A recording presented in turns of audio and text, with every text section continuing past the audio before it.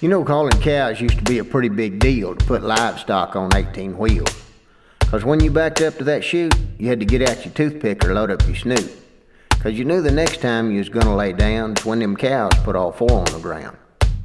We used to load in the east and head out west and drive like hell, see whose time was the best. I can remember driving for day after day and never stopping for nothing but fuel along the way.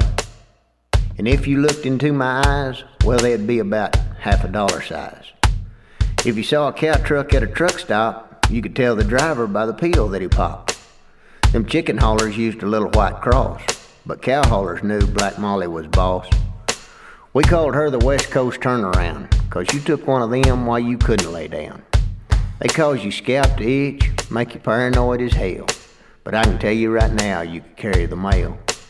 And if you got someplace you didn't call home, you just got out your rag and polished your chrome. And when you thought you was plumb give out, well, they'd load you again and turn you about. Yeah, back then we were the elite, but now they want to run them like a fleet. 'Cause these old laws has got so tough, well, the company took away a part of their stuff. But this country still runs on red meat, and that man's still hauling what you eat. So next time you see him, give him a thumbs upper, 'cause there ain't no doubt he's hauling your supper.